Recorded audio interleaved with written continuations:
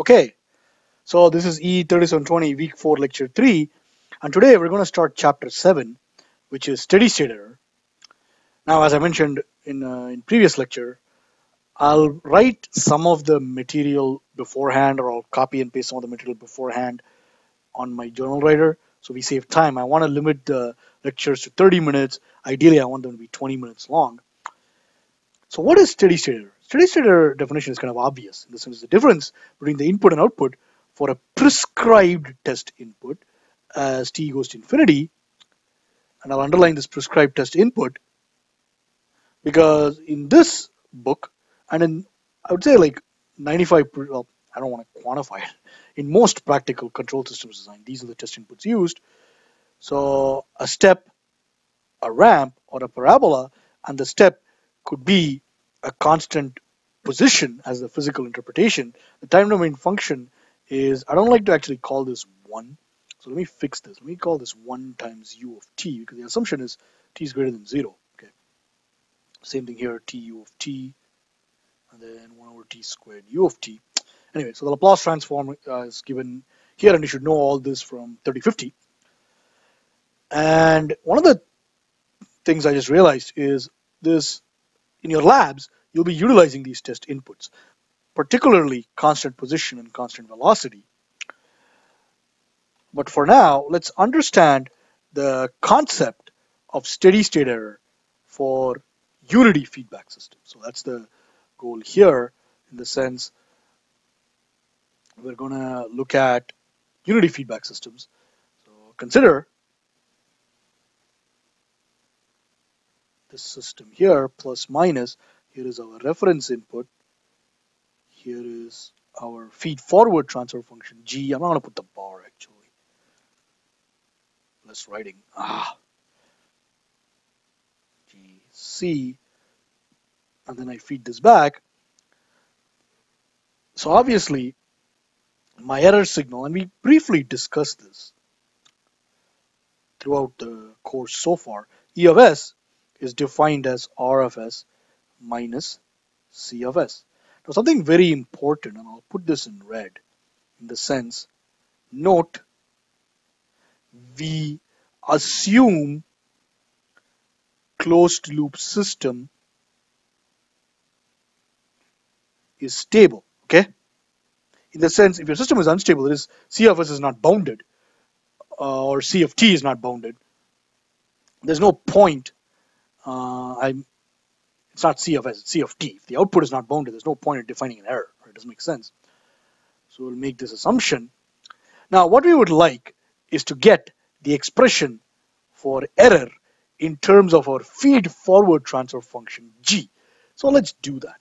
In the sense, 1 implies that E of S equals, we know that the closed loop transfer function for C, for running C is simply G over 1 plus G times R of S. Therefore, our error function is simply going to be our reference input times, well, it's over 1 plus G, right? So there is our error expression in terms of our feed forward transfer function. Okay. So let's quantify, let's determine now, let us determine E steady state, the time domain, which is defined as E t going to infinity, which is defined as the limit as S goes to 0 of S E of S. This is the final value theorem, but let me use the red marker in the sense we are assuming that the output is bounded, or our system is stable, like I said, so I'll use red color to correspond with this. I keep re-emphasizing the stability point over and over, not because we just covered stability in the previous lecture, but it is a common mistake which students make in the sense they apply the final value theorem without checking if the output is bounded or if the system is stable, which is a huge like atom bomb on your homework or test. Okay, so you don't want to do that. But anyway, so let us determine the E steady state, which is defined as E as t going to infinity, which is equal to limit as s goes to 0 of s times E of s for different test inputs. Okay, so case A is step input, which implies R of s is 1 over s. Therefore, E as t goes to infinity is the limit as s goes to 0 of s. E of s is R of s over 1 plus g of s, but R of s is 1 over s, which is so this is basically 1 over 1 plus g of 0. So this is E steady state. Okay, and this is basically doesn't matter what kind of g I have. That is, I can have like a s to the 5 over s to the 6th plus pi s squared plus 3, for example, for g. So the point is, note that, so notes. Okay. Number one is g of 0 is the DC gain. Okay. Because s is 0 is s is a measure of the frequency, so it's DC. Okay. So let me write this as it is in the book. Let me just apply the limit here. Limit as s goes to 0 of g of s. Number two, what do we want is the steady state error goes to 0. Okay. Therefore, number 2 above implies that we want the limit as s goes to 0 of g of s to go to infinity. Correct? This implies that g of s must be of this form. Yes, so let's say you have a bunch of zeros. S plus zn or m or whatever. And then you have a bunch of poles. This one is P2, S plus PK. Okay. So in other words, we'll assume that m is smaller than k. That is, it's in factored, like the degree of the numerator is less than the degree of the denominator. But if you have any n greater than or equal to 1, so in other words, let me use a different color here. Therefore, for ESS going to 0 for step input, need at least one pole at the origin, or we need at least one integrator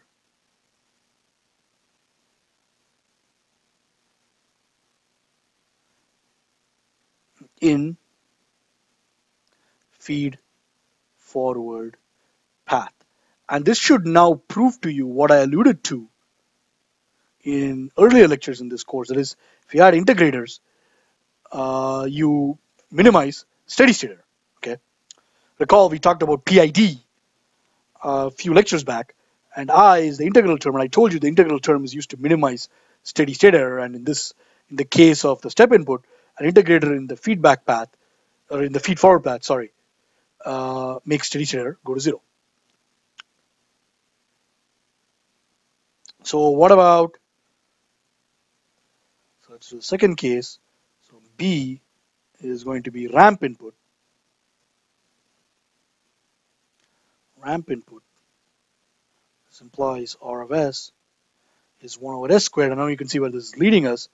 Therefore, E ramp as t goes to infinity is going to be limit as s goes to 0 of s times r of s, which is 1 over s squared plus 1 plus g of s. So this is basically going to be equal to, so the s's cancel, and in the sense I'm going to get the steady state error for the ramp input as t goes to infinity. That is, the steady state error is the error as t goes to infinity.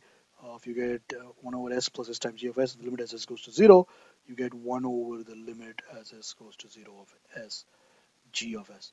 So this implies for steady state error, for zero steady state error for the ramp input, you need at least two integrators in the feedback path, right? So need at least two integrators, not feedback. Why do I keep saying feedback? It's the course about feedback. Feed forward path. Okay, that's B. And for C, let me do this here. In the sense, for C, for the parabola, you need at least three integrators in feed forward path, and you can prove this by yourself before reading the book. Right? I'm not sure I already read the book, but whatever. Okay. So that's about it. That's how you quantify steady state error for unity feedback. Basically, in terms of the number of integrators. That's the rule of thumb. Okay. Now, let's look at a skill assessment exercise on page 349, and this is where we'll end this lecture after doing the skill assessment exercise. So let me, hopefully, yeah, it's open. Let me just scroll down. And so there are again details in the book, like the sources of steady state error. You should again be reading the book before the lecture.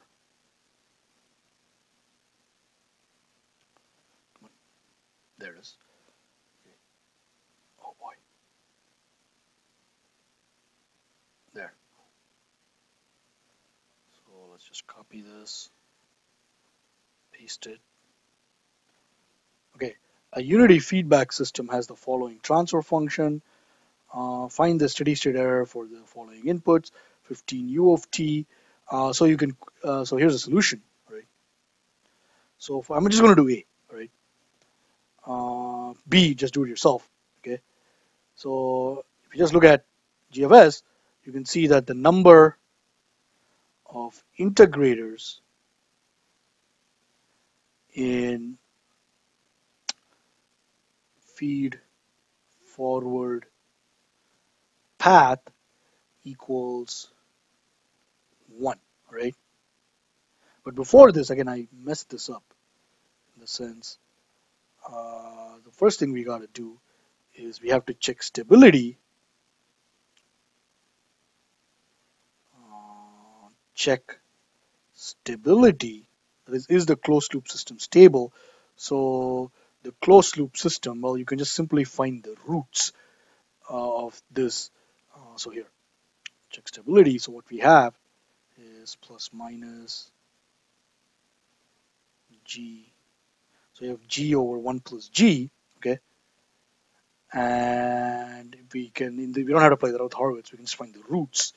Actually, let's look at in your book. Yeah, the closed loop system is stable. So closed loop is stable.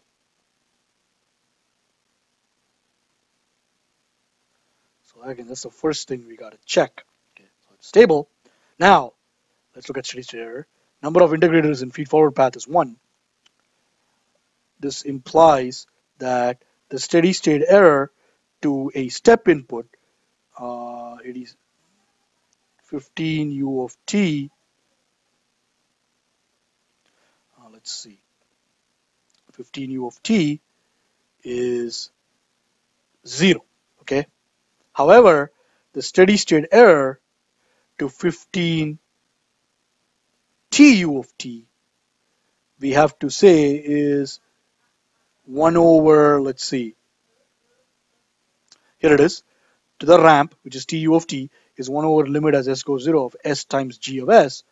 So in this case, this is going to be the limit as s goes to 0 of is 1 over, yep, 1 over the limit as s goes to 0 of s times g of s, which is equal to 1 over, in this case, g of 0, which is going to be, because the s here cancels, this is cancelled with this s, so you get 10 times 20 times 30 over 25 times 35, which is, let's see, 25 times 35 over 6. Okay, so let's see. No, what am I doing? It's 600. Wow. Which implies E steady state error for 15t u of t, so 0, is equal to, hopefully this divides out nicely. So to do that, let me just use the calculator. So this is, let's see, 25 times 35 divide by 600, which is 1.45. Hold on, I gotta pause the lecture. Okay, continuing. Sorry about that. My baby was crying. But anyway, so a couple of things I just realized in the break. Two mistakes. Mistake number one is, let me just put this in a different color so you can see that I made the mistake. Mistake number one is, this is, I can't multiply 6,000 here. Mistake number two is I forgot the 15. So basically what happens is it's 15t u of t. So if we go back to the derivation, you have a 15 here. It's 15 over s squared. So basically this becomes a 15, this becomes a 15, this becomes a 15. So times 15. Okay. So now the steady state error due to the ramp is, let's find out. Because I was not getting the answer in the book, so I was wondering what's going on. 25 times 35 times 15 divided by 6,000. It's 2.1875, which is the answer in the book. Okay, 2.1875. And just to be the steady state error, finally, to 15 t squared u of t is, you're going to have, let's just derive this in the sense, it's going to be limit as s goes to 0 of s cubed times, no, what am I doing? S times 15 over s cubed over 1 plus g of s. So this cancels, you get a square. The square cancels, let's see, so the g of s has a 1 over s, so this becomes 1 over the limit as s goes to 0 of s, well, let's just write it, s squared times our g of s here is 10 times s plus 20 over s plus 30, and this is again a 15, divide by s times, let's see, s plus,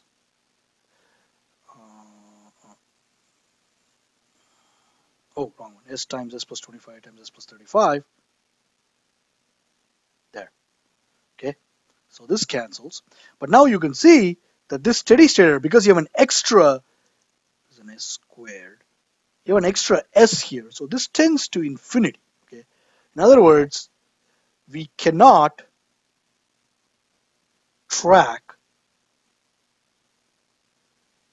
parabolic inputs. Okay. In other words, the steady state error, I'm going to write it out this way.